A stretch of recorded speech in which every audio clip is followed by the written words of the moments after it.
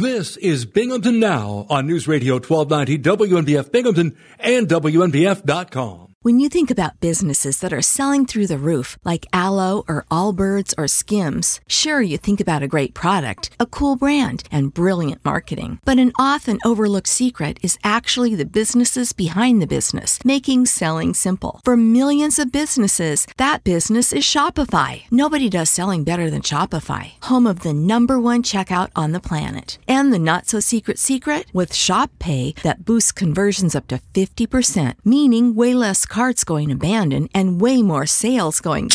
So if you're into growing your business, your commerce platform better be ready to sell whatever your customers are scrolling or strolling on the web, in your store, in their feed, and everywhere in between. Upgrade your business and get the same checkout Skims uses. Sign up for your $1 per month trial period at shopify.com/try, all lowercase. Go to shopify.com/try to upgrade your selling today. Shopify.com/try. I'm Bob Joseph. This is Binghamton Now for Wednesday, September 25th, 2024. It's live, it's local. It's 3 hours of America's best radio. Go ahead, give us a call, 607-772-1290. WNBF. We welcome you to Binghamton Now, where we stay focused on the important topics of Binghamton and beyond. If you have things to talk about, we are here for you. We serve the community. That is our goal, and we do it, especially with this program, providing information, occasional opinions, and sometimes topics that you are not going to hear elsewhere. Sometimes you hear something on Binghamton Now first, and then you start to hear about it elsewhere. So if you have things you'd like to share, we are always welcoming to you at 607-772-1290. Traffic note, as you heard from Don Morgan a few minutes ago, there is a ramp closure on Route 17 in Tioga County. It's the on-ramp to Route 17 westbound at the Appalachian interchange. So if you intend to go west, young man or young woman or young person, you may have to enter 17 West at exit 65 in Owego, or at exit 67 Vestal. And that ramp probably will be closed till 5 p.m. today. Let's hit the phones at 912. Good morning, WNBF. You're on the air. What's your first name? Where are you calling from? Beverly from the town of Dickinson. Hi, Beverly. I feel a little better, Bob, but I'm not, I feel a little better, but not enough to go out.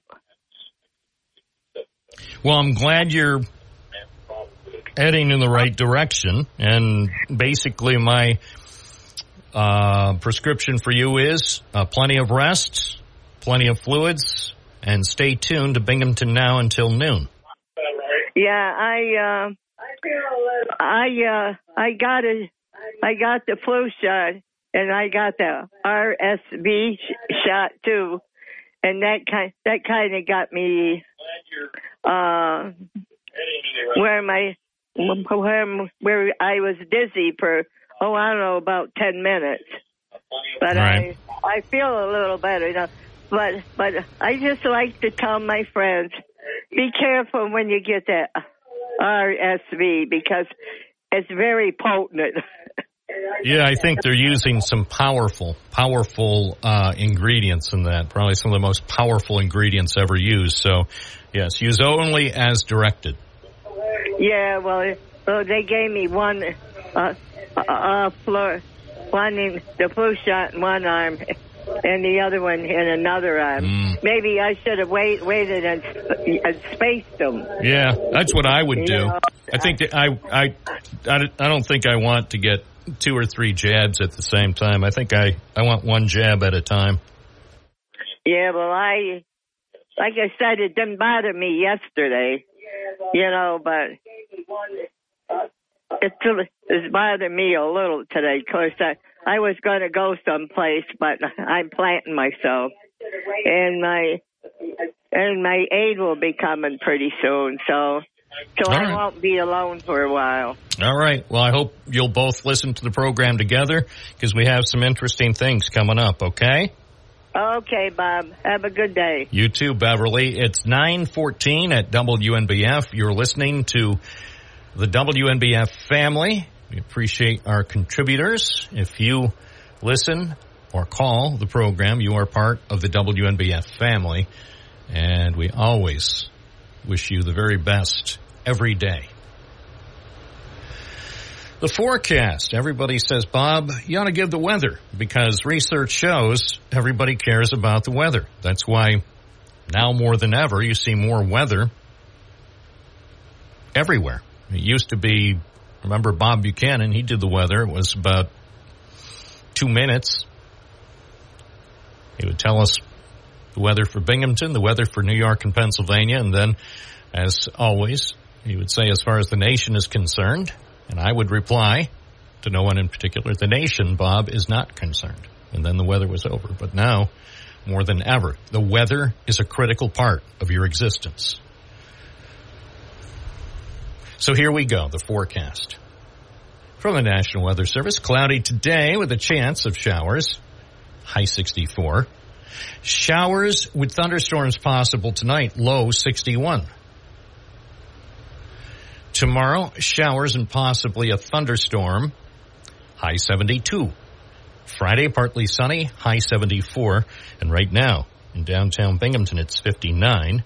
At WNBF, 15 Celsius. It's 9:16. Good morning. You're on the air. What's your first name? Where are you calling from? This is James from Binghamton. Morning, James.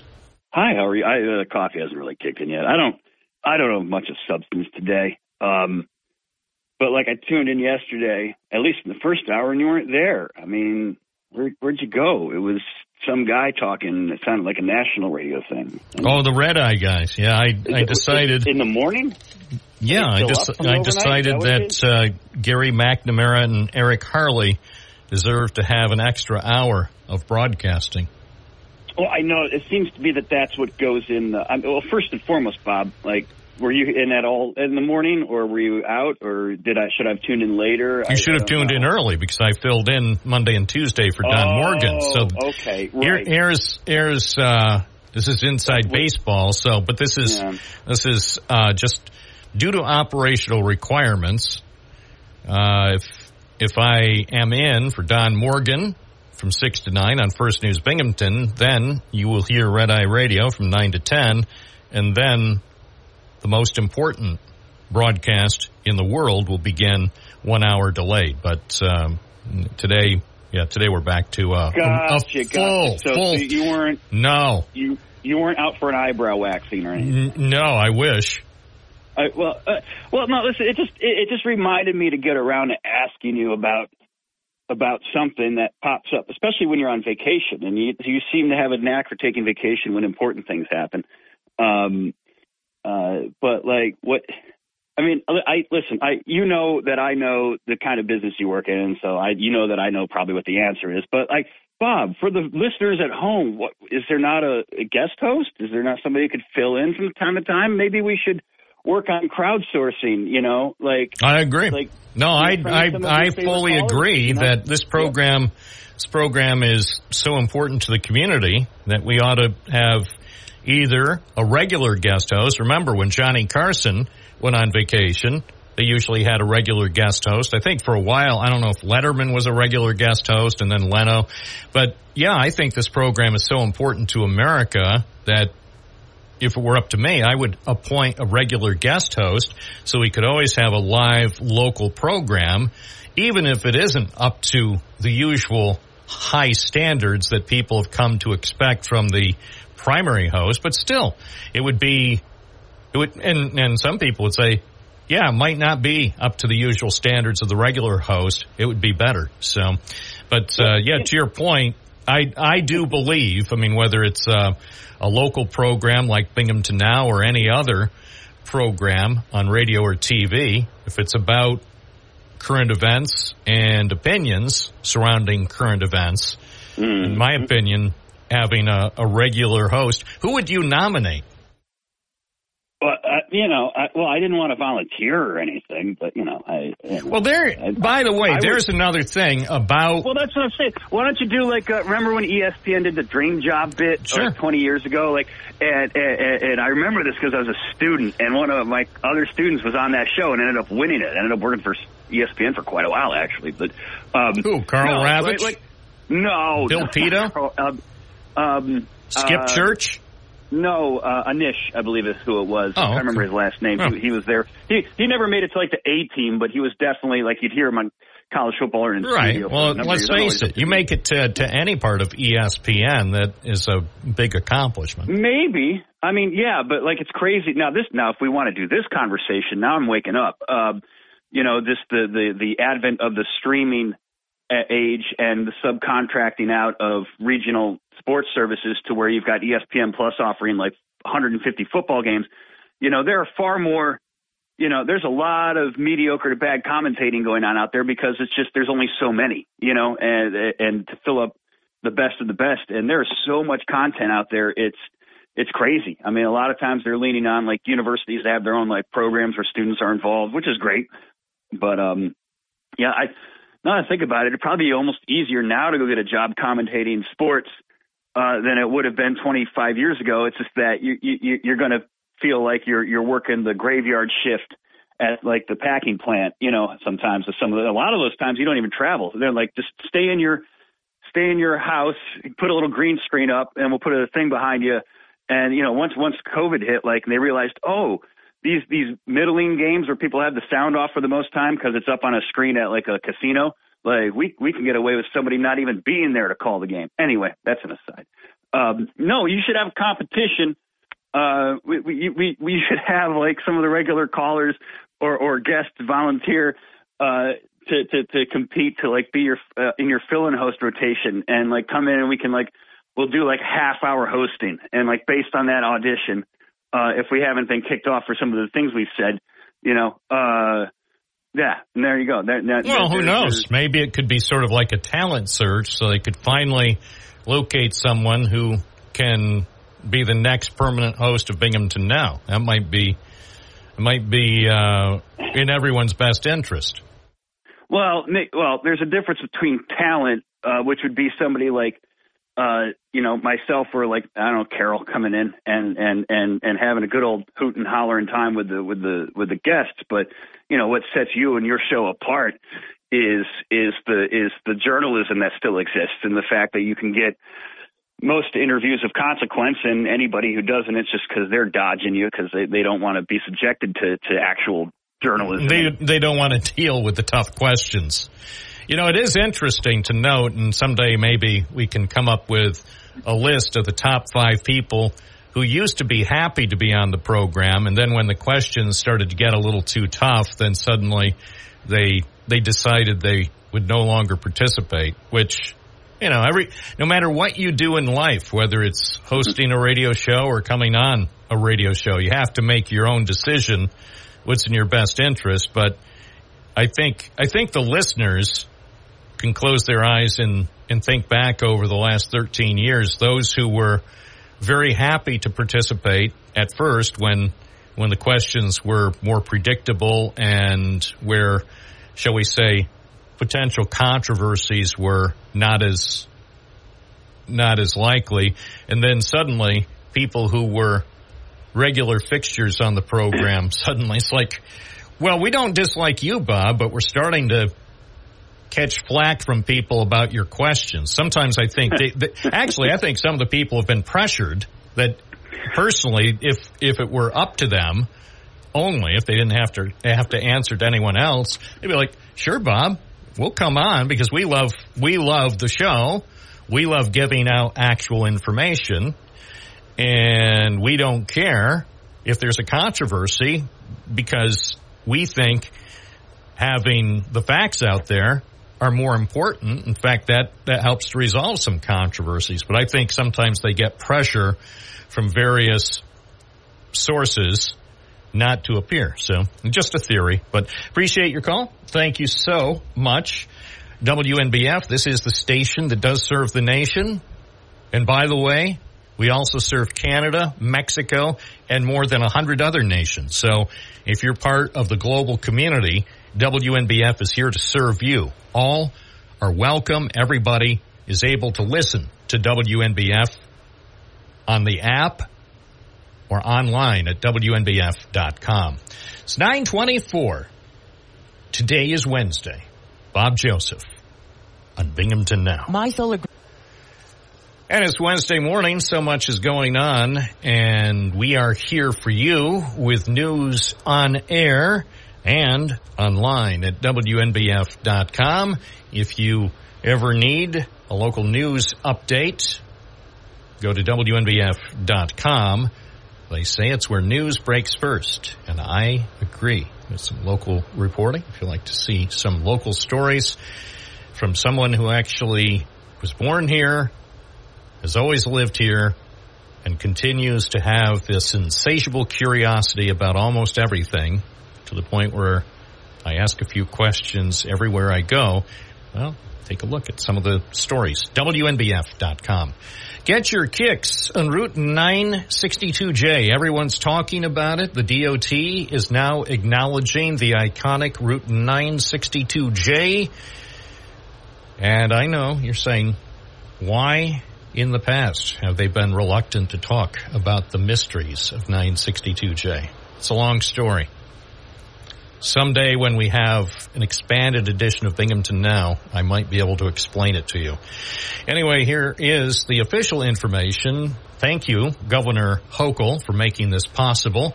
The DOT says the on-ramp from 962J to the more boring Route 17 westbound expressway in Appalachian is closed today. Closed till 5 p.m. This is not a test, and it is not a drill. This is the real thing.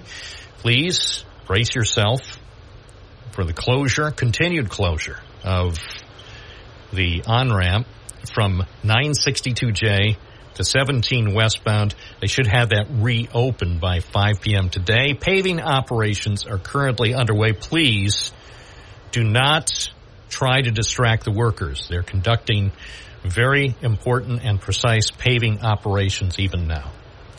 9:53 at WNBF. Let's go to the phones and see who we have. Good morning, WNBF. You're on the air. What's your first name? Where are you calling from? Good morning, Bob. It's Gary on the west side. So I'd like to talk about the Press and Sun Bulletin. A few weeks back, you had a gentleman on who they canceled his weekly article and said that they were going to have more local news in the newspaper. So I subscribe. I don't get the physical paper copy, but I do get it on the internet. And I must say that I doubted them when they said that, but I've been looking, and in my opinion, they have been having more local news in there. With stories that normally weren't in there, now they're putting them in. You know, that poor guy that died in that car accident early in the morning on the weekend where, it was a road rage incident. You would never see an article about that. But now they got an article about him, his life and stuff like that. So I think they have picked up the local coverage lately. Do you think they picked it up, Bob? Well, I know they say they're trying to, so I commend them for the work they do. Yeah, I think... Yeah, I'm the biggest... Gary, you would be hard-pressed to find somebody who is a bigger supporter of our newspaper. I've been a supporter of the newspaper for decades, so I commend them. I commend the reporters they have. I commend their editor. I commend the sports writers. I commend those who still get up early to deliver the paper. I think they are fighting the good fight I'm on their side. I would be willing to go to Gannett headquarters to lobby on behalf of our Binghamton newspaper. That's how strongly I feel about this. And you're still a paper guy, huh? Well, I don't subscribe to it anymore, but... you stopped. Well, I stopped, and here's the short. I'm going to try to give this as briefly as possible. So at one point, they claimed they were going to give me a discount because I thought, I've been paying thousands of dollars over the last, half century. And I thought, well, maybe because I support them so much, maybe it's time for me to check into discounts. And they said, sure, Bob, we'll give you a discount because we love you. Obviously, that part I'm making up. But we'll give you a discount for the next 2 months. We will allow you to get your fresh copy of the Press and Sun Bulletin 6 days a week for $15 a month. I mean, obviously, it was, a promotional program for 2 months. And I said, I think that's nice. And I think after supporting the paper for years with my hard-earned dollars, thousands of dollars, I think a 2-month discount isn't bad. And I was looking forward to it. And so when the bill arrived, instead of getting the discount for $15, I was like excited. You know how you usually get bills in the mail and you're never excited? This time I was so excited. I ripped it open like a madman, like a maniac. I was looking. Didn't even use a letter opener. I didn't. I think I got a little paper cut in my pinky.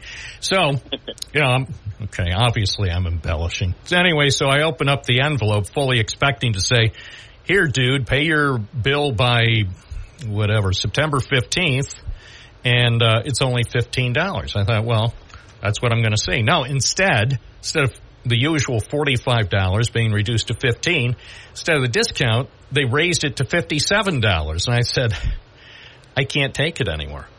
At that point, Gary. Per month. Wow. Per month. Yeah. Jeez. And it's like, again, because I was they had whipped me into a journalistic frenzy by thinking I could get 2 months of America's best newspaper on this, just promotional and then go back to the usual rate. And instead of getting the discount that they said they'd give me, $15 for 2 months, it was $57. And I said, well, what is that 800 number? And then I called because it was late on a Friday. And they said, that service cannot be handled or can only be handled in business hours. So obviously they didn't want to accept a cancellation over the phone without some counselor to advise you that you really need your paper, which I really do. I mean, I've been going through withdrawal for the last couple of weeks without my paper, but I had to do it not because I dislike the Binghamton paper or the Binghamton Press and Sun Bulletin. I love it. But because Gannett decided not to follow through on their side, this is a corporate decision to not give me the $15 a month discount and instead raise the price by $12 a month. I thought I had to do. It was a painful thing. I never thought I would live to see the day where I wouldn't be subscribing to my hometown paper. You didn't go to the internet? Oh, I did. Ultimately, I did. No, so I thought. You got the internet copy. Okay. Well, so what? Oh, no, I don't get the internet copy. So I went on Saturday morning because I was thinking, gee, if I wait till Monday for the office to reopen and the 800 number to be staffed, they'll probably have a counselor who will change my mind and get me, to stay on for another 3 months with a promotional discount. Give you a discount. Yeah, and apologize and say it was just a mistake, which it probably was. And I thought, no, I don't want to be talked out of it because I'm too vulnerable. They will talk me out of it. So I guess around 11:52 on Saturday morning, I went online and I pushed the button and it said, "Are you sure?"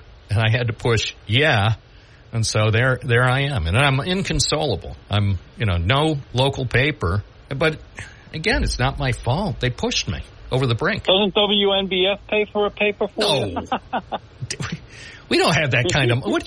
What do you think we are? Money. That kind of money. We have no money. Oh, gosh. They're broke. I was going to say, we have no money. You know, the media, all media, this is a tough time for media. So anyway, long story, but, you know, I miss my paper. So, but I support them. Thank you so much for your call. Yeah, I love what they do. And you know, someday I'll re-up. It's 10 o'clock, WNBF. Joining us now in the studio is Assemblywoman Donna Lopardo. Good morning. Hi there. Nice to be here. Well, welcome back. Mm-hmm. Anything going on in New York? All kinds of things going on. Really? You pick it, you name it, we've got it going on. Do you realize the election is 41 days away? I do. Those big elections are basically taking up a lot of attention. Presidential, congressional. Yeah. So what's it like? You're running for re-election to the state assembly, a seat you've held for a long time. Mm-hmm. And it seems to me, in the current media infrastructure, most people, when it comes to politics, are focused on the presidential race. It seems that wherever I go, somebody has an opinion about you-know-who or you-know-who. Yeah. And I'm thinking, well, of course, everybody will weigh in on the presidential race. But I hear very few people talking about, say, assembly races or state senate races or other local races. Yeah, it's difficult to break through. That's why I mentioned that the big races, especially presidential, but certainly Congress too on TV, are dominating the airwaves. They've purchased up most of the commercials, it turns out. Well, and that's the thing. So for the next 41 days, yes, we're going to be treated to you-know-who. What I like about the congressional candidates is they both now, the current batch of commercials, and look, both of the candidates have been in the studio. I like both of them. Sure. They're always interesting to interview. But what I take away from their current commercials on TV is they both know how to drive cars. So what I saw with Mark Molinaro's commercial is it only shows him driving his car like in the final 3 or 4 seconds, but the Josh Riley commercial shows him mostly, I think, 23 or 24 seconds driving the car. And then, because he's talking to his child in the back seat. seat. But at first you don't know it's his kid. I thought it was like a reporter or somebody, me doing an interview. And then the camera reveals that his son is in the back seat, and his son says something to the effect, "All right, Dad, just drive and let's go to the playground or whatever." And that's what they do. Yeah. There you go. So I just like the commercials. I could watch them without the sound, just muted, and the commercials are fun. I think a lot of people do zip through them though. Well, especially at this point. And to your point about because any TV or radio station has only a certain amount of inventory for commercials, and I got to say, for the Binghamton TV stations and the other stations in this congressional district, imagine they're virtually sold out through November 5th. I mean, don't tell anyone, they're raking in millions and millions of dollars. There are other options, though, through digital, streaming, those sorts of services. Radio. And radio. Local radio. Hello. And WNBF.com. Boy, that sounds self-serving. It's 10:14 at WNBF.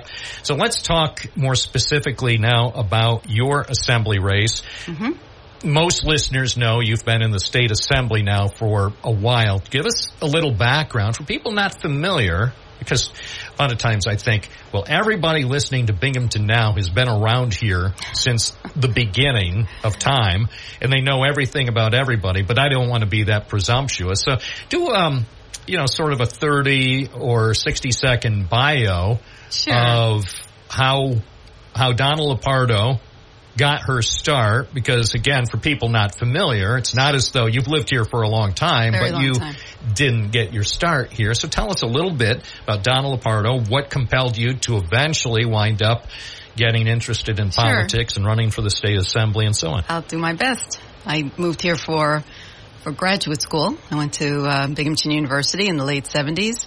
I stayed on at the university as a lecturer for 10 years.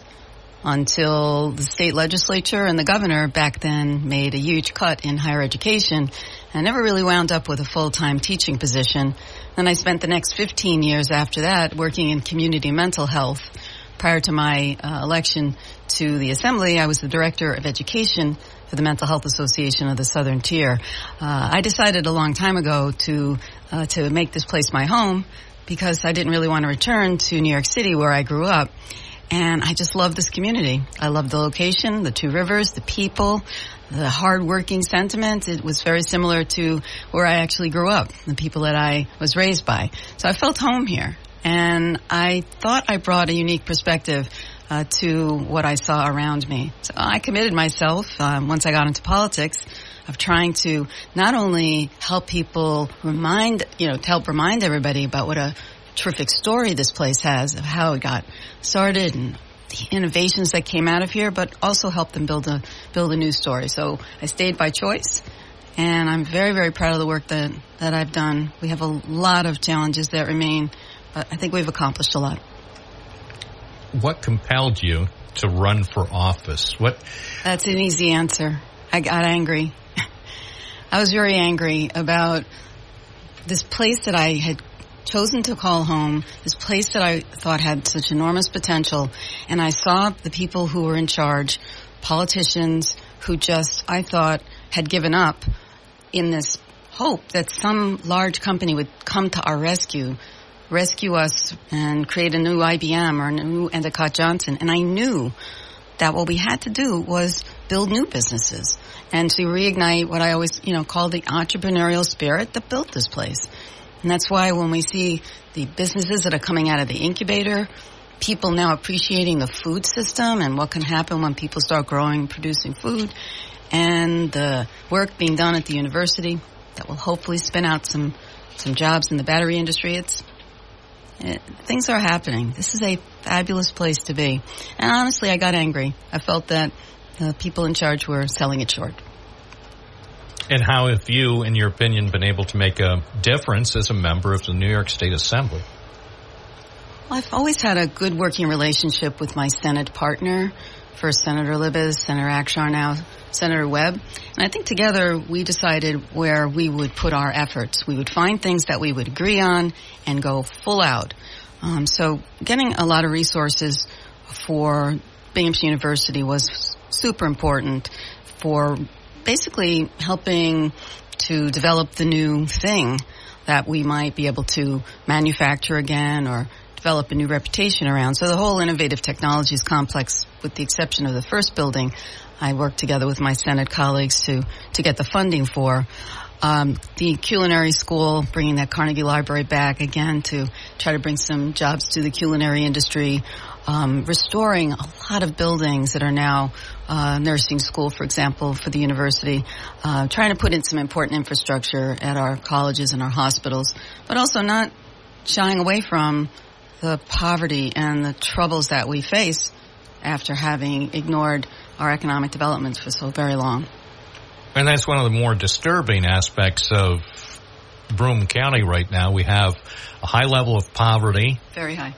Especially among children. Childhood poverty remains high. And whether it's directly or indirectly related, it's complicated. People who are, as young people who are in homes without all the things that they really need, it makes it difficult for them to learn properly. It becomes almost a vicious cycle of trying to improve the ideals for future generations at a time when perhaps, say in some pockets of the Triple Cities, you've got kids and their parents or guardians in a situation where they feel hopeless and maybe where they feel there's no future. There's no question around it. People are very, very surprised to learn that the county is the second poorest in the state by percentage of population. And you're absolutely right. The number of children who are living in poverty is very, very high. And so it requires a concerted effort on the part of everyone. We have that going on at the same time when we have dramatic workforce shortages. We have people who are either underemployed or unemployed who we would very much like to get back into the workforce through targeted strategies. So we have to do that. Workforce development is holding us back at the moment. We have a lot of things ahead of us, but we don't have enough people to put them in the jobs, not to mention the fact we don't have enough housing for people to live in. And we've got, again, great opportunities. People have actually come to our community and said, we would love to relocate our business here. We need workers and we need housing. Quality of life is terrific in terms of amenities that companies look for. The rivers, the opera, the sports availability, all of the things you want to see, a regional farmers market. People love that. And they think, wow, you have a lot going on here, but we need more people and we need more housing for them. Let's talk about crime. A lot of people, whether it's in the Triple Cities or across New York State, are really worried about public safety, about criminal justice issues, trying to keep our neighborhoods, our downtown districts, our retail places safe, and trying to reduce criminal activity to the greatest extent possible. Also, at the same time, while trying to have a criminal justice system that's fair to everybody. So that is the challenge. Mm-hmm. It seems that New Yorkers, at least lawmakers and our governors recently, over the last several years, Governor Cuomo and now Governor Hochul, are trying to strike a balance, and yet I hear on an almost daily basis a lot of frustration about things that have happened in Albany. People concerned about changes that have been made by lawmakers over the last several years. They sometimes have the impression that too many people can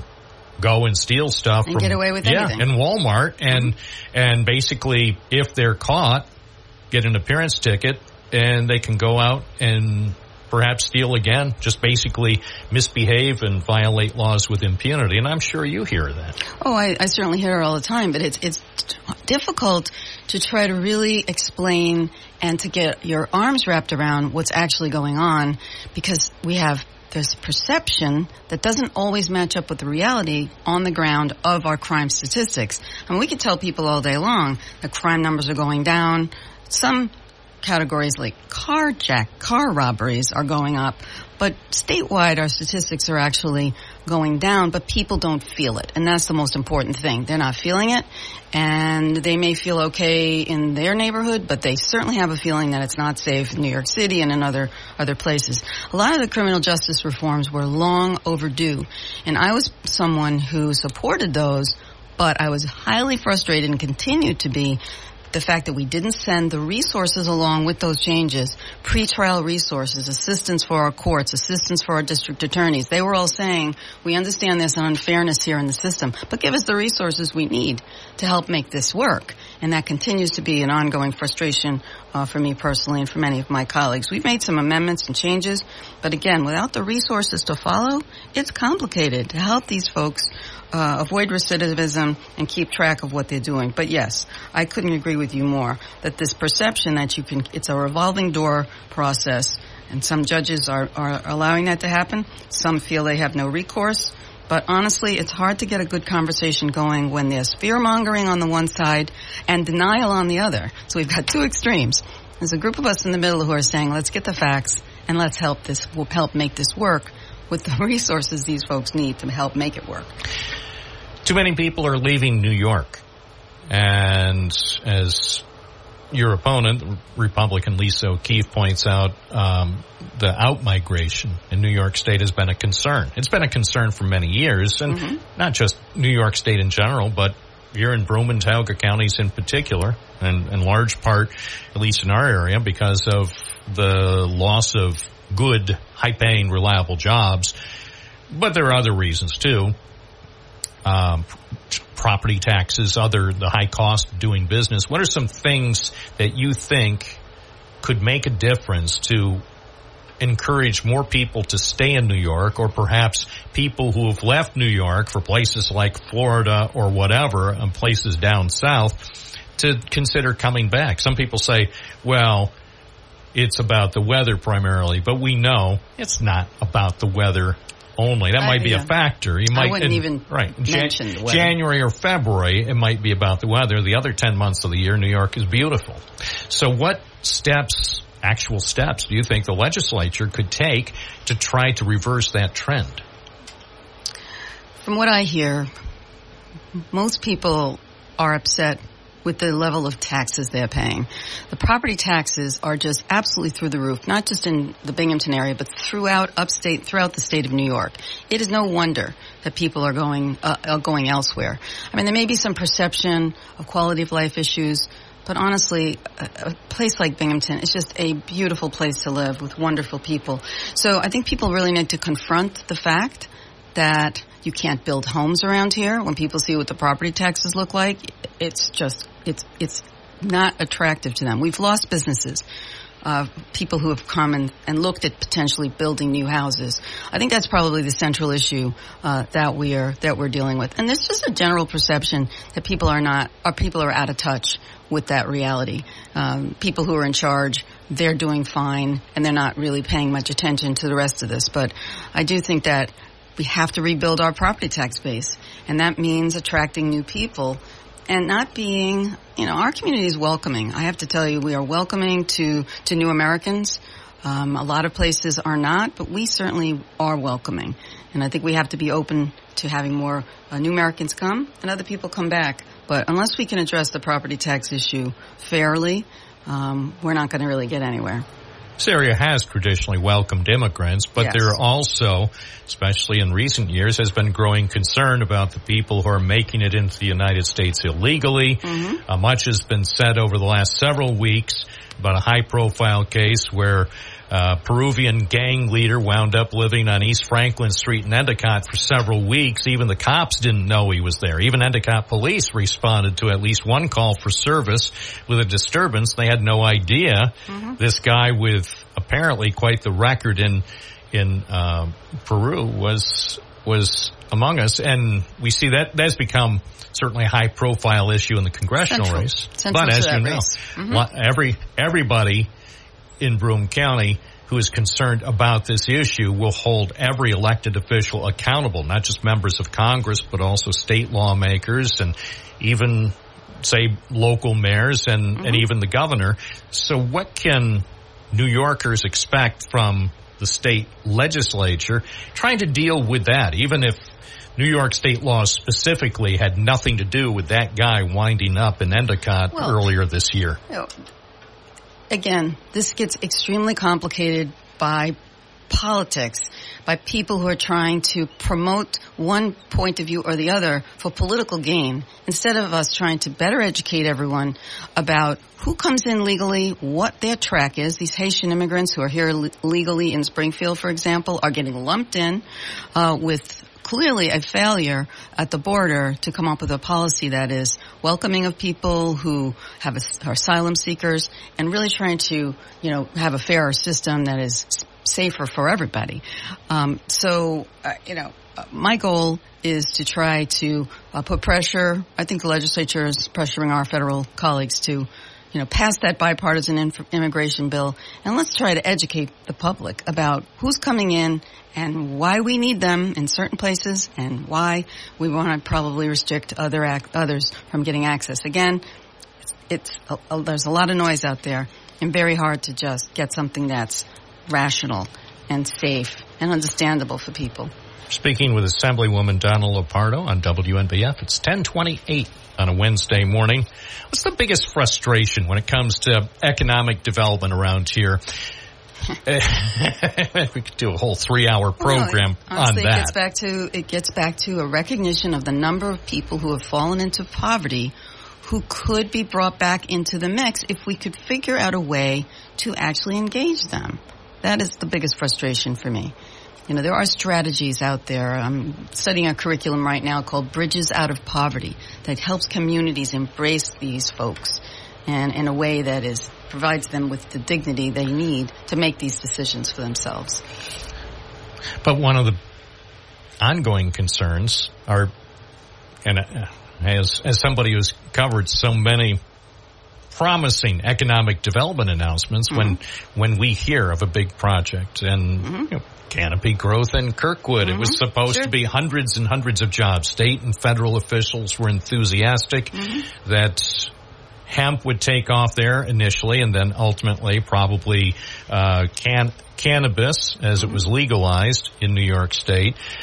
That didn't turn out to work. I mean, you look back over the last 20, 30, 40 years in Broome County, we've heard so many promises and hopes and dreams of employers that might bring hundreds, if not more than just several hundred jobs, and they don't come to fruition. We're still holding our breath about the development of the battery facility in Endicott, and also with the research facility for Binghamton University in Johnson City.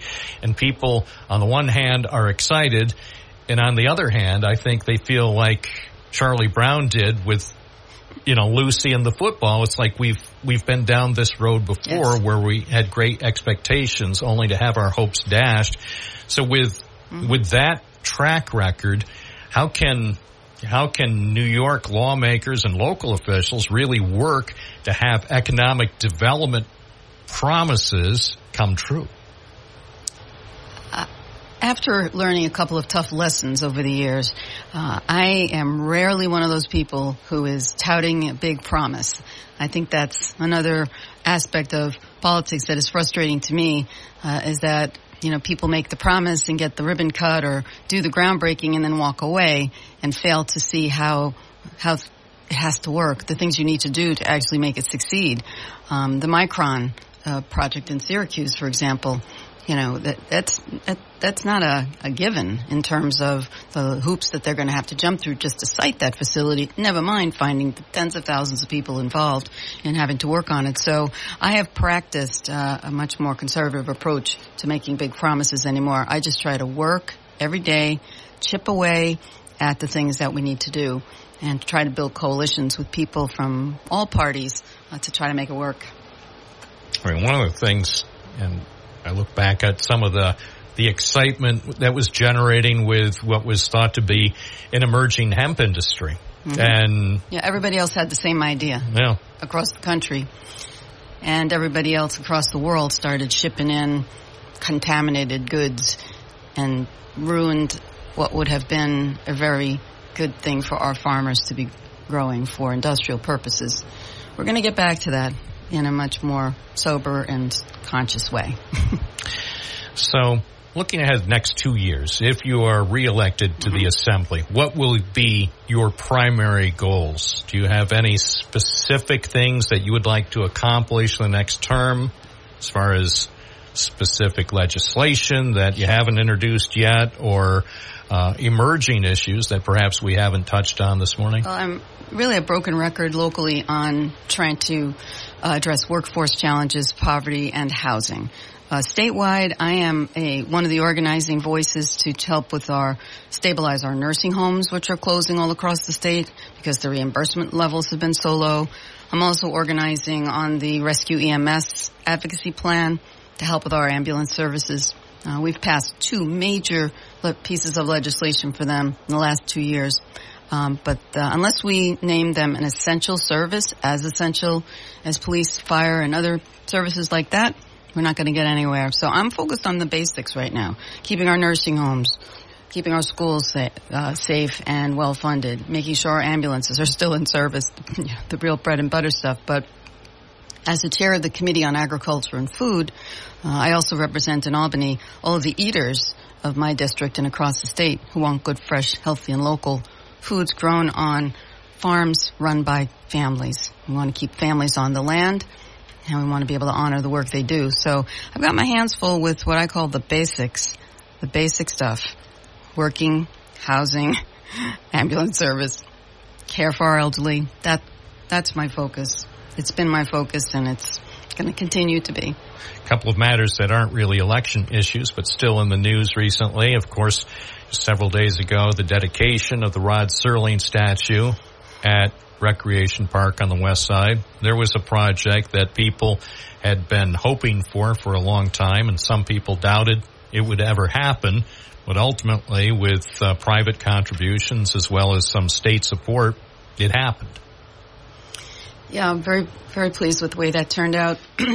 I was able to get them a pretty good size grant to help push that over the finish line. But then I wound up being the person on the ground. Most of the Serling Foundation folks were scattered around the country. I was the project manager to make sure every detail was established in time for Serling Fest, for the great reveal of the statue people were so happy with that, and I'm just hope it stays safe. We've got a camera on it, and people will want to see the Twilight Zone creator, whose home was right down the street from Rec Park. And people have been excited locally and around the country and around the world. People have seen the pictures and the videos since the statue was unveiled. You're a social media legend, I hear. Some people say. One of the other matters of concern to people in the Triple Cities, and specifically Endicott, and we've talked about it frequently, sometimes off air, sometimes on air, the IBM Endicott collection. And sadly, it's no longer in Endicott. And we covered that aspect of the story, and it was a sad day early this year when the moving vans came. But one thing that was impressive is IBM officials were there on site to supervise as that historic and I say priceless collection was being carefully packaged and then taken from Endicott for storage in Poughkeepsie. And storage. Right. And you have said that you still are hopeful that it can one day return to our area, preferably to Endicott. Absolutely. I would have been inconsolable if it left without the understanding that it was temporary and that we would get it back. I have state capital resources available to help with placing it again, but to your earlier point about making promises, my promise is to stay on the case, but I also promise to make sure it goes someplace where it will stay and be protected and valued for generations to come. So yes, we want it back in the area. We want to make sure it stays. And this is part of what I started out talking about, is that we want to protect the story of this community. We have so much to be proud of. And losing a collection like this hurts. So yes, I have every intention to get it back once we know it's going to stay. Do IBM representatives understand the importance, the significance of the IBM collection to the Triple Cities? Yes, they do, which is why they lovingly packed it up and have assured me that it will be cared for and stored properly until we can get it back. There's been some speculation that if something isn't determined relatively soon, that perhaps IBM might run out of patience and maybe just move parts of the collection to various IBM sites around the country or around the world. Have you heard anything to that effect? I have heard nothing of the sort. And if that were the case, I would be the first one to drive down there and make it very clear what our intentions are about this collection. Donna Lopardo, Assemblywoman, Democrat representing the 123rd District. You're facing a challenge from Republican Lisa O'Keefe.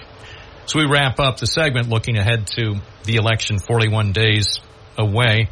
So what do you do? As we said right at the outset, the media and the chattering classes seem to be laser focused on the presidential race. How do you generate enough enthusiasm or excitement as you continue your campaign? Early voting will start soon, and then the election will be November 5th. How do you generate the support from people across this district to actually say, the assembly race is important too? Well, there are the basics of campaigning, lawn signs and your advertising where we can put ads on TV and all of the rest of the digital ads and streaming. But my approach has always been to just work. I'm working at my job. I'm showing up at things. We're making news where news is worthy. And that's how I've always approached this. I have a 20-year history of 100% commitment to this community, and I think people know it. Whether they agree with all of the policies that I have promoted or not, they know that I work hard, and that's how I approach what I'm doing. Assemblywoman Donna Lopardo, thanks for being with us on this Wednesday morning. Bob Joseph, you're very welcome. It's 10:39. We're live and local on WNBF and WNBF.com. Vic from the Forks, good morning. You're on the air. Good morning, Bob. I was just listening to your interview with Lopardo, and my stomach is turning. I can't believe she said the thing she said. She said she champions change in the community and that she works on the basics, such as nursing homes, Well, the nurses in Broome County have not got a budget increase from the state since 2007, and that's under her watch. That's under her watch. Farms have been closing left and right, and solar farms have been taking over farm property under her watch. Farmers are not allowed to have more than 99 cows under her watch unless they get a special permit from the state, because she's worried about nitrates flowing into the river. I've dealt with Donna personally, and I've been to a few of her meetings, and I've been to meetings where she didn't expect me and caught her in lies. Donna Lapardo, I'm sorry, Bob, but she should not be even running. She should be resigning in shame. So I take it then. So the upshot is you're not really a fan. No, that's the upshot. But the upshot here, Bob, I'm not a fan. I am not a fan because she's a Democrat. I am not a fan because the way she rolled over people and flip-flopped on issues and then points the finger in other directions. Okay, well, what issue specifically did she flip-flop on? Well, I'll go back to the one they printed in the newspaper where I called her out in a lie and it got printed in the paper. She flip-flopped on gas drilling. One day she went with the landowners at the Methodist Church in Endicott, told them she was on more the first day meeting in the library. Yeah, your phone is dropping out. Try to get close to a window. We're losing about half of what you're saying. Can you hear me now? Yes. So we missed about half of what you're saying. So you don't like her position on fracking. What else? Well, no, it's not that I didn't like her position on fracking. Well, you said she changed her position. You said at one point she was supporting landowners, and then you say she changed. What else? No, I didn't say she was supporting landowners. I said she met with landowners at the Methodist Church in Endicott. Okay, and so how did she flip-flop on that?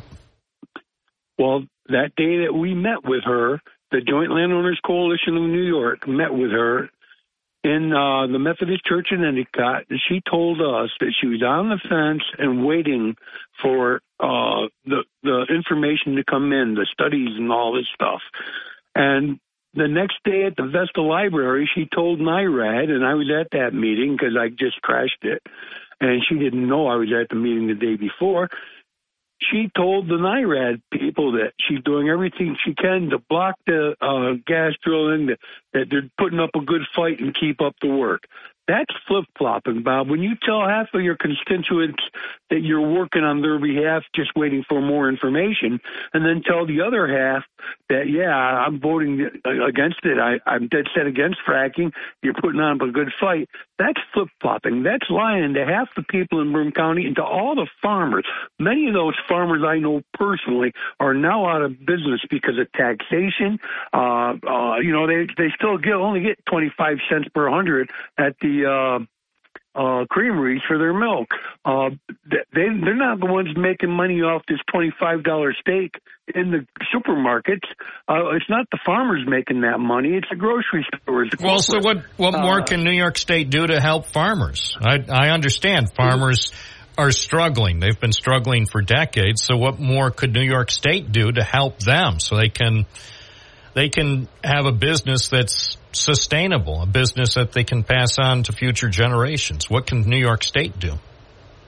New York State and Donald Lapardo could have passed fracking. If you go down to Pennsylvania, well, I'm saying at this point, I mean, at the moment, Vic, fracking is not likely to be changed. I'm not saying it'll never change in New York personally because of the amount of money involved. I'm expecting the Marcellus Shale gas extraction to happen at some point somehow because of all the money involved. I just don't know exactly how or when it'll happen, but because of money, money talks and no one walks.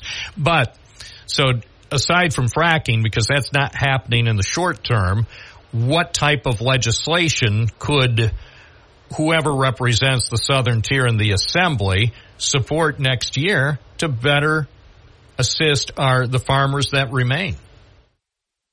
I think they should legislate the way New Jersey did, welfare, 90 days and off. That, we've had that conversation. Well, how does that help farmers? Well, I'm talking about taxes. Well, I was talking. Okay, all right. Taxes. Well, I agree. I need lower taxes. You do too, and I don't think anybody listening is going to disagree with us when Vic and Bob say New York State ought to do more to lower taxes. So we do have one area of agreement. I guess the biggest thing is how to do it. When a tree falls over a creek, knocking down a fence that keeps the cattle in, or the beef or the milkers in their pen, and if the DEC comes out and fines them for cutting that tree up and repairing their fence, that can be changed. There's too many regulations in the farm industry, and they're to protect the watershed for the Susquehanna River from nitrates flowing from the farmlands into the water. I think to protect our water. But farming has been an industry in New York State that has been dying since the 1960s. I grew up on a farm, Bob, and I remember them coming in and saying, hey, you got to whitewash the interior of your stalls because cows actually, poop on their tail, and they wag their tails, and they fling cow dung on the wall. And that makes sense because you're milking cows. You don't want dung to get in the milk, but even though they didn't because you had air pumpers, but it made sense. But what they did was they made when they came into our farm and they looked at the condition of the barn, they thought they had something to do with the milking or with the quality of the milk, and it had nothing to do with the milk. It's what it is they regulated farmers out of business. They put so many regulations and taxes on. They're done. And we lost more farms under Lepardo's watch in history, since in the history of any legislator we've had. Well, my guess is many, if not most of those regulations you referenced were already in effect before she became a member of the Assembly. Well, there's a brewery up in Cooperstown that dumps 80,000 gallons of waste into the nitrate waste, into the mouth of the Susquehanna. Well, how do they get away with it? Do they have a waiver? Yeah, they're grandfathered. Oh, okay. Well, I know it's complicated, and I understand whether it's in the agriculture business or any other business in New York, overregulation continues to be a big problem, and it certainly is a challenge, especially for the smaller businesses. Whether you're talking about farmers or people just trying to operate a mom-and-pop retail business or a restaurant, the regulations are oppressive. One quick thing, Bob, because I know my time's running out. She talked about immigrants and that we need them to come into this country. And, that's true. And these are people, and as a Christian, we should reach out and help the people that come here illegally. The ones that come here illegally, we should help return them, not embrace them, not put them in the system, not give them Social Security or welfare checks or housing allotments. And you often mention about how that guy got from Endicott, that gang leader that killed 24 people, whatever it was. You often mention that. And you refer to Texas and Texas shipping them out. But I don't think you ever once mentioned that Biden had airplanes dropping people off. So you're suggesting Biden had something to do with the guy from Texas getting to East Franklin Street in Endicott? Is that what you're implying? Yes. Okay. Well, when you find out evidence, so whether it's Biden and his policies or the policies of Texas or the policies of New York State, when you find out how that guy wound up on East Franklin Street in Endicott, I want you to send me an email. All right, Vic? Thank you. I mean, speculation. Anybody can speculate. And a lot of people say they have ideas. I haven't seen anyone yet who has the information. There has to be a way of finding out how he got in. Well, obviously, he, one way or the other, slipped in illegally to the United States, then was apprehended and given paperwork, apparently, for a future hearing. So what happened after that? From that point on, How did he wind up getting from Texas to East Franklin Street in Endicott? I want to know. Someone call and explain how it happened. I'm Bob Joseph. You're listening to Binghamton Now on WNBF. There's a group of... It's 11:56. Let's go back to the phones. Good morning, WNBF. You're on the air. What's your first name? Where are you calling from? Hi, you're on the air. What's your first name? Where are you calling from? Ernest Conklin. Morning. What's on your mind, Ernest? Hi. Just recalling a phone call from yesterday. One fellow was adamant about, vote Democrats, vote Democrats, vote Democrats. Fine. But let's remember they've had the White House 12 out of the last 16 years. So let's not get greedy. Anyway, also would like to say that I'm here for the music, Bob. That's why I'm here. Oh, you're too kind. You haven't called in a while, though. Yeah, I try calling more often. I'd like to, but then again, you have to have a reason to call. Oh, true. All right. Anyway, thanks for checking in. Tell everyone in the town of Conklin I said hi. Yeah, those speed bumps on Conklin Road now, they've milled them down. They have these good seams would rise on the road. So progress. It's a little easier on the eyeballs. Yeah. Hey, have thank a good you. One. Thanks. It's 10:57. WNBF serving the community. 92.1 FM, 1290 AM. Online at WNBF.com. It is September 25th. Soon it'll be October. I heard a very serious news story this morning, and I think it's something we need to talk about. And if you're sensitive, you might not want to talk about it, but anyway, we will talk about it.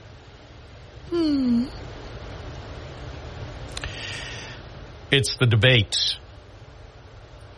The debate is happening soon, just days from now. The big debate. J.D. Vance and Tim Walz. So, a number of questions come to mind. Will you listen to it? Will you watch it? Will you try to ignore it? What do you intend to do about the debate? Because it is happening. We can't stop it. Nobody can stop it. Both sides have agreed. So it's going to happen next Tuesday, whether you like it or not. So J.D. Vance and Tim Walz will debate. They say it will be the most important vice presidential debate ever. Ever. Not just the most important, but also the best. So obviously, everyone has to make his or her own choice about whether you or your family should partake in this debate. I know I will partake in it. Who knows, maybe I'll get together another focus group. We had a focus group that popped up for the presidential debate earlier this month. That was not planned, but maybe I'll set up a focus group. Have a focus group at the arena for the vice presidential debate. I think it should be good. Will be good. According to thehill.com, Vance and Walz will meet in New York City for their first and only scheduled debate in the clash that will air on CBS. All right. It says the last vice presidential debate featured Kamala Harris and Mike Pence. According to this story, posted on thehill.com, it was a night when Harris notably pushed back on Pence, repeatedly interrupting her. Oh, and a fly landed on Mike Pence's head. I had forgotten that. Well, I hope they have a fly swatter handy next Tuesday for the most important vice presidential debate ever. I just thought of something. But don't worry, I'll save it probably till Friday. It is somewhat funny, by the way. 607-772-1290 is the Binghamton Now number. What is on your mind on this Wednesday? Let's take a random call. Hi, you're on the air. What's your first name? Where are you calling from? Hey, Bob, good morning. This is Vinny from Binghamton. Wow. Yeah, well, I was listening today, and I heard a caller, maybe two callers, maybe the last caller, talked about the Democrats have had it for, 8 out of the last 12 years. Let's not get greedy. Once again, we're not voting for the junior class president.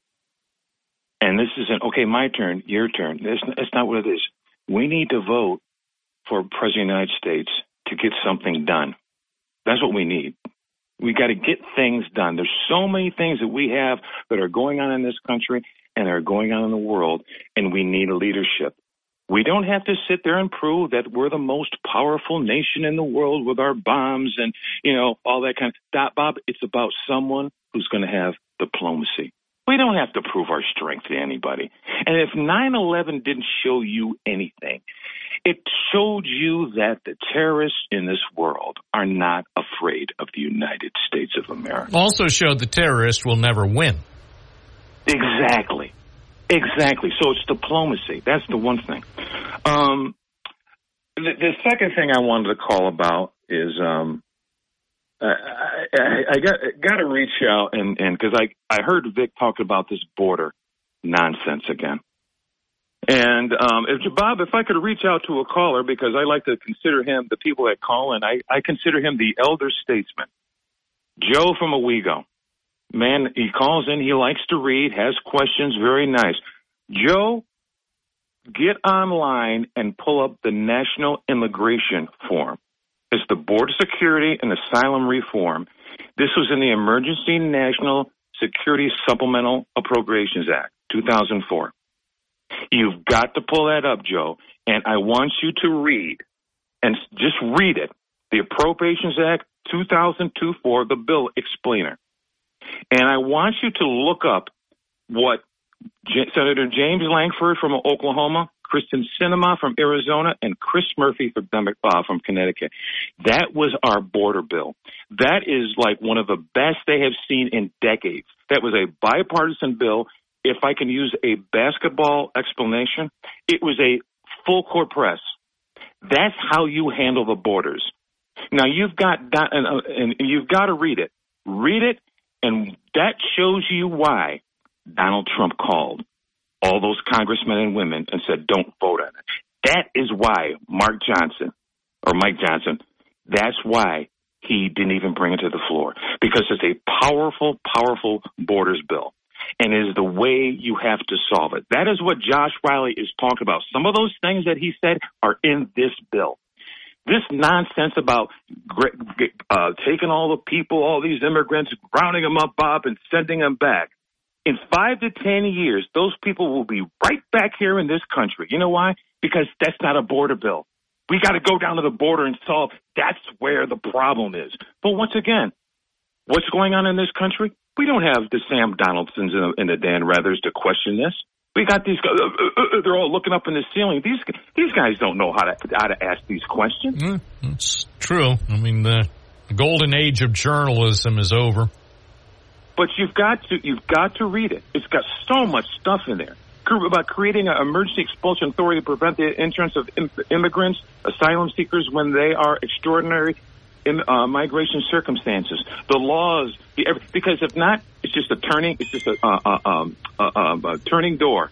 They go in, they come back out. They go back out, they come in.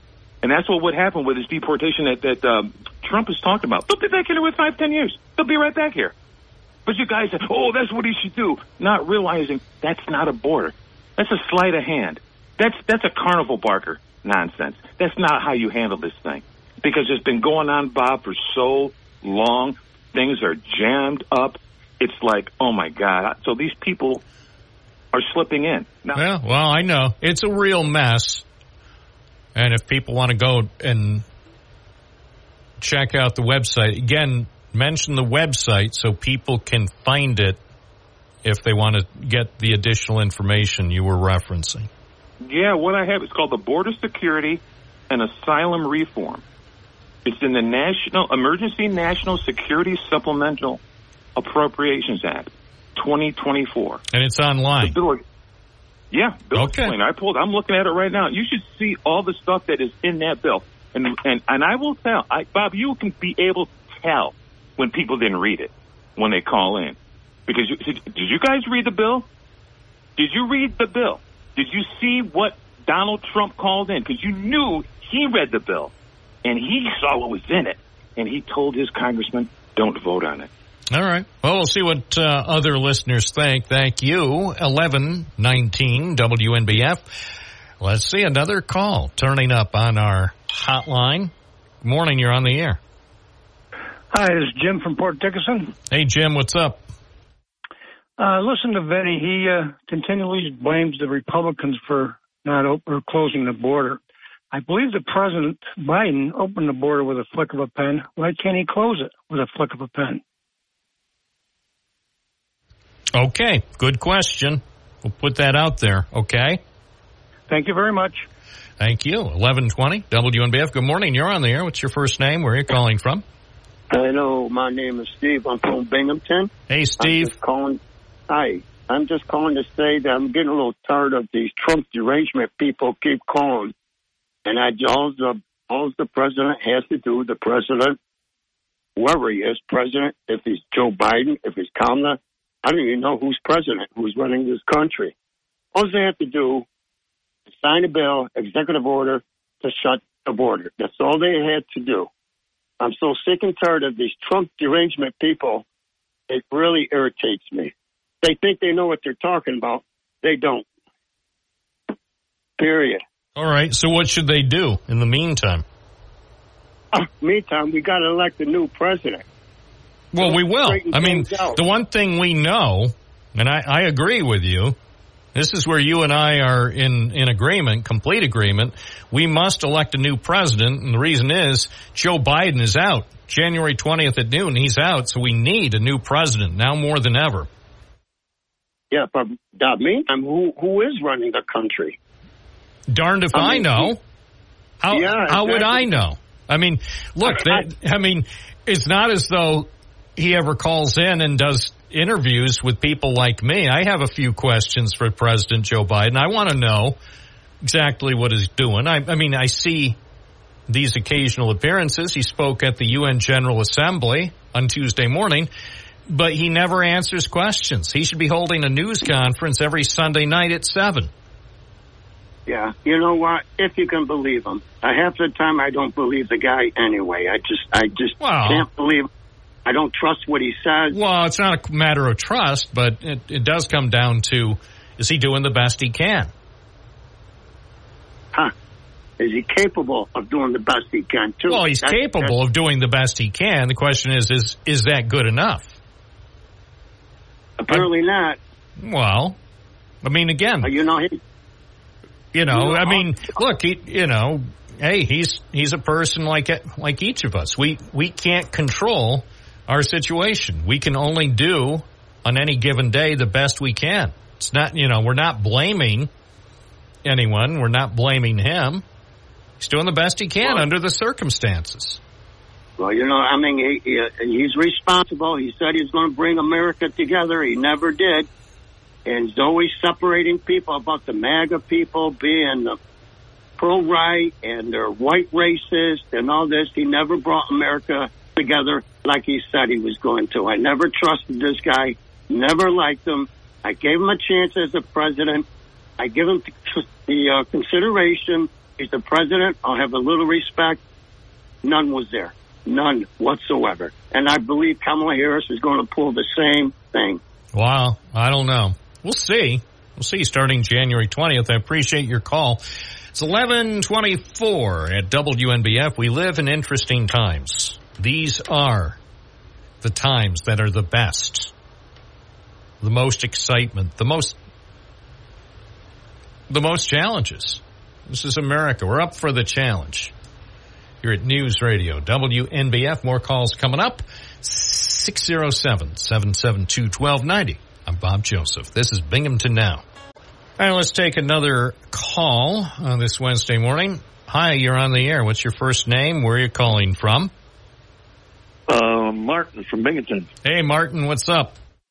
Good morning. Hey, you were talking yesterday about Trump grabbing the flag and how patriotic he is. Well, I did a little fact checking.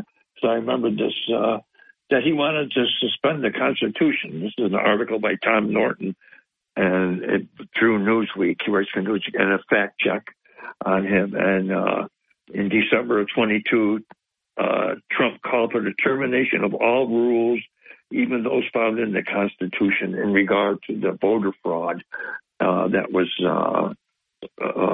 supposedly found, and it was refuted by so many sources. And then he goes on to say that he wrote that was on Truth Social. Then a couple of days later, he wrote that on.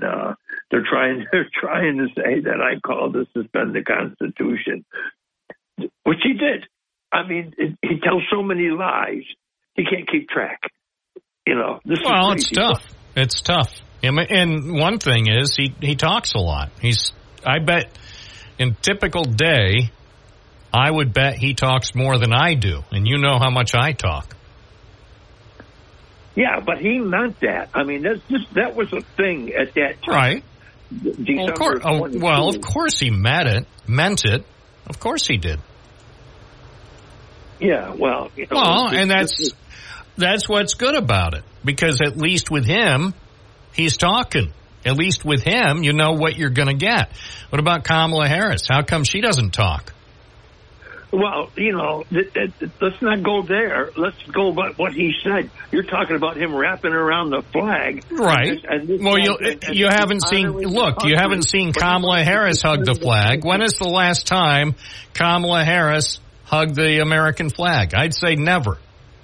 That's just a photo shoot, Bob. That doesn't Well, matter. she could do it. She could, if he did it, she can do it. It's symbolic. Trivial. It's symbolic. Americans want to see their candidates show their love for the flag. That's trivial. We know that.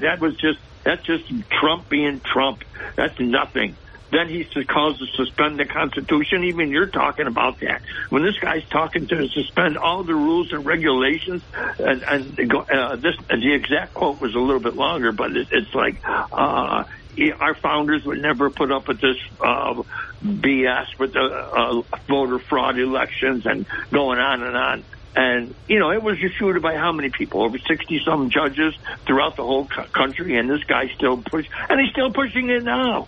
I mean, come on, I didn't say I support it, but I support his right to say it. Well, let him say it. Right. BS. No, but that's what's good about it, because that way people know what he has in mind. That's why Kamala Harris ought to be telling more about what she has in mind. Why the silence? Why isn't she doing interviews? I want to see more interviews on the issues. She's talked about plans, what she has. But she doesn't talk about her plans as much as Donald Trump. He at least talks about his plans. You don't have to like him, but at least you know what his plans are. Yeah, to suspend the Constitution? Well, I didn't say he should suspend the Constitution. Then Kamala Harris ought to do an interview and say, I don't plan to suspend the Constitution. For every time that Trump does an interview, she ought to do one longer. I mean, that's what it's about. If you want the job, do an interview. Well, I guess she'll be talking about things. Well, when? Time's running out. 41 days till left till the election. Come on, time's a-wasting. Well, I don't know exactly what Trump has said, but all I know is, if you look at 2024 and you look at the debate, one of the last things, where is his health care bill? Where is that? These Democrats have had 8 years. He had nothing. He said he had concepts, Bob. Well, again, at least he's talking. You don't have to like what he says, but many people do. So Kamala Harris could say more. Instead of doing these appearances with Oprah, what was that about? Why appear with Oprah when you could be interviewed by somebody like Steve Croft or someone? Or Sean Hannity. Why doesn't she get interviewed by Hannity or Tucker Carlson? Come on, man. The topic was Medicare and health care. Well, I'm saying, okay, it's fine. So she had the event with Oprah. Okay, fine. Then this week she ought to do a similar event with Tucker Carlson. Oh, God. Why? You know, matter of fact, that's what Donald Trump did after he said that. He went on Tucker Carlson and, was still pushing that BS about the voter fraud, and he still is. Yeah, but then Kamala Harris could be on the same program with Tucker Carlson, and she could offer some pushback. That's true. Yeah. You know, see, I don't understand this whole political philosophy, especially with the presidential candidates, that they only want to face questions from their friends and their supporters. I mean, nothing wrong with that. I get why you want to do that. Of course, if I was running, I would try to line up interviews only with my friends. But then I would say, wait a second. I am running for the presidency of the United States of America, so I should do interviews not only with my friends, but I should do interviews with people who are sworn enemies to show that I'm up to the task. Do not be afraid. If you believe, and this applies to any candidate, actually for any office, if you believe in your position on the issues, don't be afraid of an interviewer. All they can do is ask questions. And I think you show more courage by being interviewed by someone who everyone knows doesn't support you. And that's why I think, see, if I were running her campaign, or for that matter, if I was running his campaign, I would suggest to the candidate, yes, do the interviews with the people who are friends and supporters. Do those interviews, but also publicly request interviews by people who are opposed to you. So Donald Trump should publicly say today, I want to be interviewed live by Rachel Maddow on MSNBC tonight. And at the same time, Kamala Harris should say, I want to be interviewed by Sean Hannity on Fox tonight. They ought to be saying that. Yeah, and let's fact check him. Let's fact check him. Not just fact check him, fact check her too. Both, always. Yeah. Well, and don't force, by the way, don't force the person who's doing the interview to do live fact checking. You need people who are off camera and have access to the internet so they can actually work to provide facts, because trust me, in a live interviews are tough. On radio, they're tough. On TV, they're a lot tougher. So to expect, say in the debate, people were upset because of the way the fact-checking was done by the ABC moderators. Well, when you're on camera on TV, fact-checking is nearly impossible.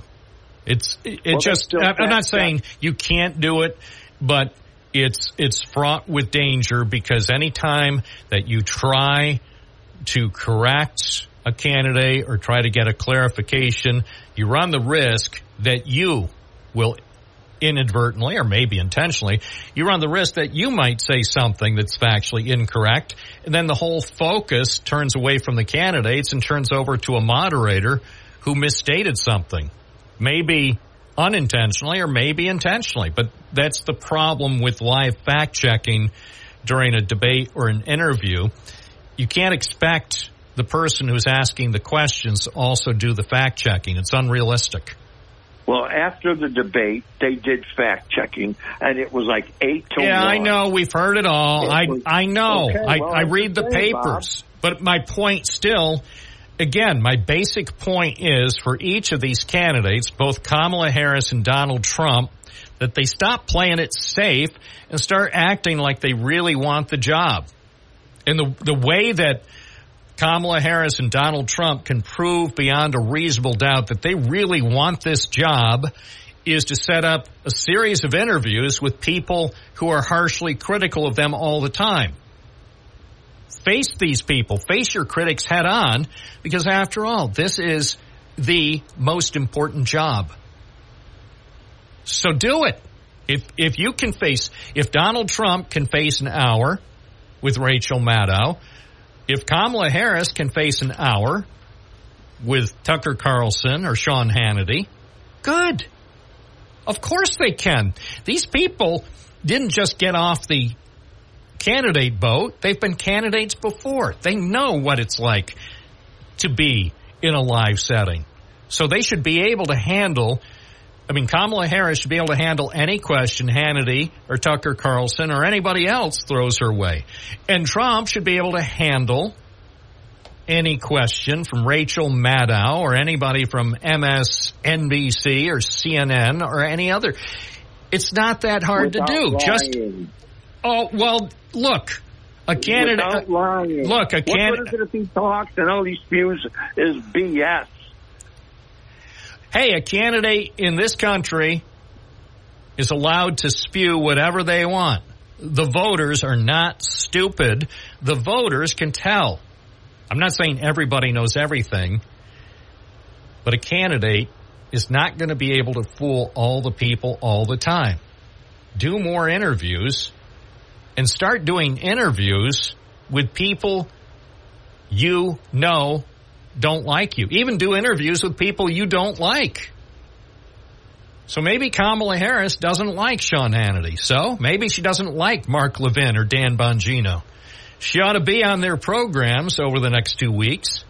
You don't have to like the interviewer to show that you're ready for the job. Can you imagine Kamala Harris live for 3 hours with Dan Bongino? I can. Or 3 hours with Sean Hannity, or 3 hours with Mark Levin, or 5 hours with the Red Eye Radio guys. Do it. Do you want a job? The most important job, if you want the job, demonstrate it. Demonstrate that you are able and willing to face the toughest questions from your toughest critics. That's what I think the American people would find impressive. This is Bob Joseph. Just a couple of thoughts on Binghamton Now. More calls more often. Let's see who the phone wizards have brought us. Good morning. You're on the line. What's your first name? Where are you calling from? Good morning, Bob. Jesse from Owego. When you and Vinny were bringing up the border bill, I think honestly that bill, all in itself, if there was nothing else attached to it, I think would have been overwhelmingly passed. And I think I remember I'm going to go back when the bill was first introduced. And I remember you saying, okay, if you people are very serious, pass the bill. And if anything, call the bluff if the Biden administration is serious. But they added all kinds of pork beyond that bill. And that's what they were voting down, not the bill itself. So if they're very serious, reintroduce the bill, but don't add anything else to it. Well, yeah, but that's not how it's done in Washington. They don't do it that way. That's where the porkuless stuff comes from. Right. And it's like, that's the whole point. In Washington, that's how they do it. Well, I would say reintroduce the bill as it is, add nothing to it, and let's see if it flies. Well, you could try it, but they won't. Well, so you and I don't run the stuff down there. They run it their way, and they do it for their reasons. Yep, but that's the only reason why it failed. It's not the only reason. There was another big reason, too, and his name is Donald Trump. But, no, Donald Trump didn't want them to approve it, so, of course, Republicans weren't going to approve something against the will of their presidential candidate. I'd have to look into that more, but was he saying don't vote for the border bill itself? Or was it because of all the other stuff that was added into it? Because I don't recall specifically. It seems like he was just saying don't vote for it at all. I don't recall all the specifics. It just seemed to me he didn't want it approved because he didn't want it approved. I mean, the reality is, like it or not, this is the issue. The Republicans love this issue. And Jesse, what would have happened? Seriously, what would happen with the presidential campaign if this had been cleared up and was not a campaign issue? What would the Republicans' issue be? Well, that I don't know. I mean, the economy, of course, because the economy still troubles a lot of people. You know, the high prices of food, that would be a good topic. But now that inflation seems to be somewhat under control, it's obviously a lot better than it had been. And now that it seems pretty clear we're not going to have a recession before November 5th, you know, the economy could be a good issue if you framed it the wrong way. But, you know, the immigration is, I think it's what Republicans widely regard as the winning issue. That's what their research shows, and that's why I think that Donald Trump didn't want Congress to get a good immigration bill done before the election. I'm just hoping when these two vice presidents get together and hold a debate, I don't want no dirty dancing. I want to hear issues, period. Yes. What are you going to do? Issues. I want issues and answers. But that's what I'm not hearing. And like we talked about last week, you got to put your feet into the fire and go into enemy territory, because if you're running for the most powerful position on the planet, tell me what you're going to do. It's not that hard. Oh, and by the way, what's wrong with my idea with Kamala Harris being interviewed by Tucker Carlson? Or what's wrong with my idea with Donald Trump being interviewed by Rachel Maddow? How come people aren't embracing that idea? It seems simple enough. You would think that the lines would be flooded with people saying, Bob, that's the best idea I've heard all year. That's because they're taking the path of least resistance. Oh, come on, man. Well, they can't. Oh, they can't be that afraid. What's to be afraid of?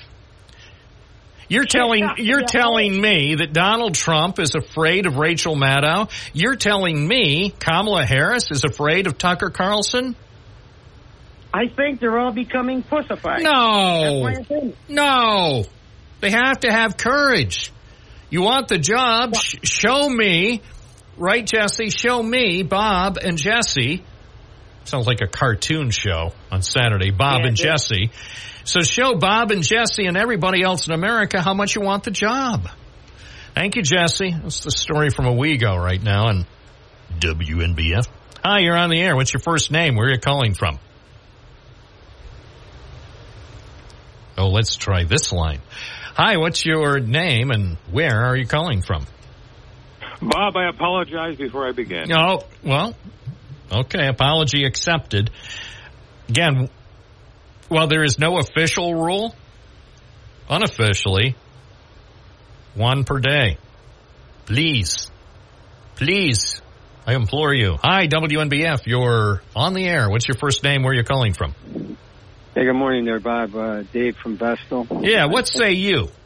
I've been getting a kick out of everything that's been going on here, everything I've been listening to. But first of all, when you said Harris sitting down for 3 hours with Hannity, Bob, she couldn't hold up 3 hours against any. I don't believe that for a minute. That is a load. That is a load of propaganda, and you know it. Kamala Harris, a well-known prosecutor from the state of California, could easily handle 3 hours with Hannity, easily 3 hours with Bongino.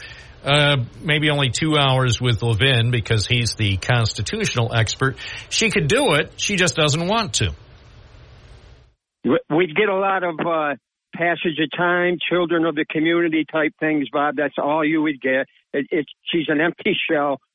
But real quick, Bob, I'm getting so tired of hearing about this border stuff, especially with Vinny. He keeps calling in saying... Oh, don't criticize Vinny. Don't criticize callers anymore. Enough of that.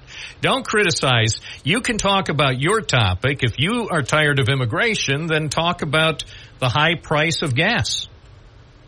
There's no need to criticize the topics that certain callers choose. We love the topics. I love talking about the high price of gas.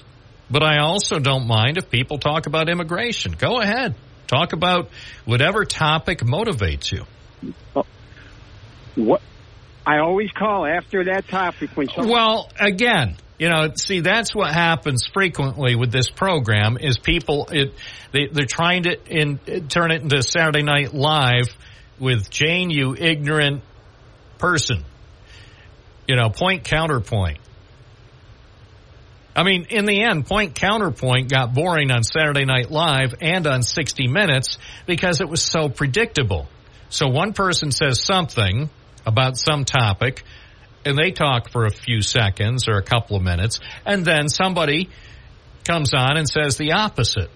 And it's like, okay, so we've balanced it out. We heard the pros and cons, and nothing gets accomplished. So when people, and I'm not saying you can't do it, keep doing it because people love to respond to other callers, but you don't have to say, I am tired of someone saying about a particular topic. Just say what you think about the topic. Say immigration, schmimmigration.